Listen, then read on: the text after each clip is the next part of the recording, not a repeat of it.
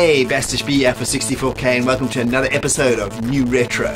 And if you've never watched this show before, I take a look at a new game released on a retro system. And we also look at the game that might have inspired it. And today's games are... Kokotoni Wilf was released by Elite on the Commodore 64 in 1984, and a new C64 release called Legend of Wilf was released in 2024 by Hazemaker 64. Welcome to New Retro episode number 39.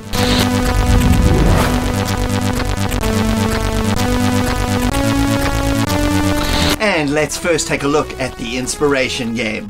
Kokotoni Wilf was released by Elite in 1984 on the Commodore 64, a flip-screen styled arcade action game that has you as the winged hero Wilf, who gets sent through time to collect pieces of a talisman spread throughout history. It's needed to be assembled by the wizard Ulrich, who sends you on your quests. Its ultimate use is to subdue a dragon that is about to be reawakened. The game was coded by Neil Bate, who worked on many games at Elite, including Airwolf and Paperboy. The game was described back in the day as Jet Set Willy with wings, and honestly that's a pretty accurate assessment. You have no defenses. You can only try to avoid enemies, all the while picking up pieces of the talisman. Collect enough of those and a warp gate opens and sends you off to the next time period. There's 6 of them in all, with prehistoric BC, 960 AD, 1706, 1984 and a whole bunch more, each with its own look and enemies to avoid. There are over 60 plus screens in the game, and it provides you with quite a challenge, as touching almost anything in this game kills you instantly.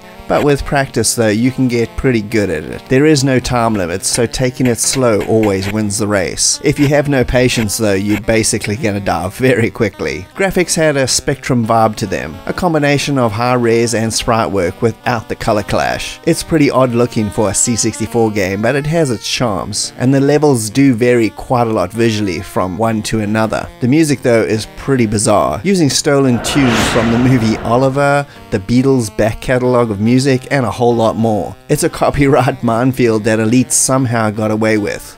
Yay 80s. It's not a perfect game by any sense, but all these strange pieces do come together to make a pretty unforgettable piece of 8-bit gaming. We interrupt our program to bring you this important message.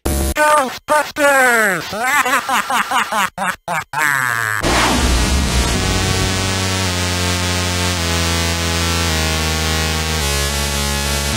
Well, there's something you don't see every day.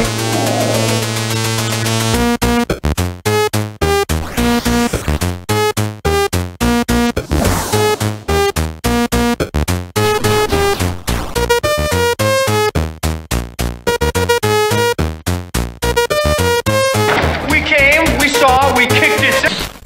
And now let's take a look at the new retro game.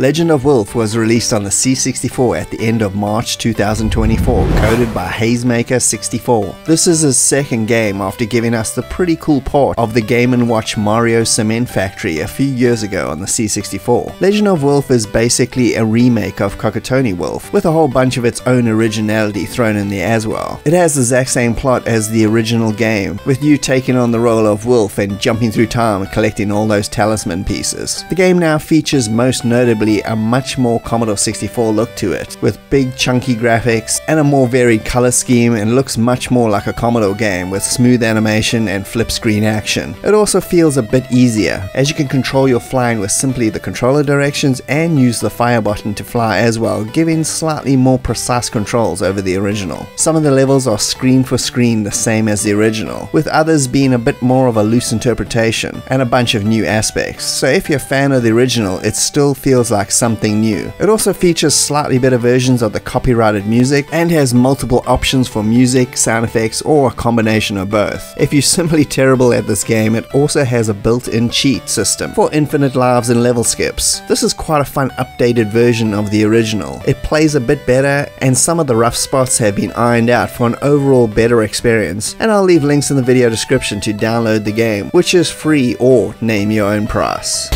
And that's the end of the show. Thank you for joining me, Bastish B at 64K. I hope you had a good time. And if you can please like and subscribe, that'll be greatly appreciated. And I'll see you next time. Cheers.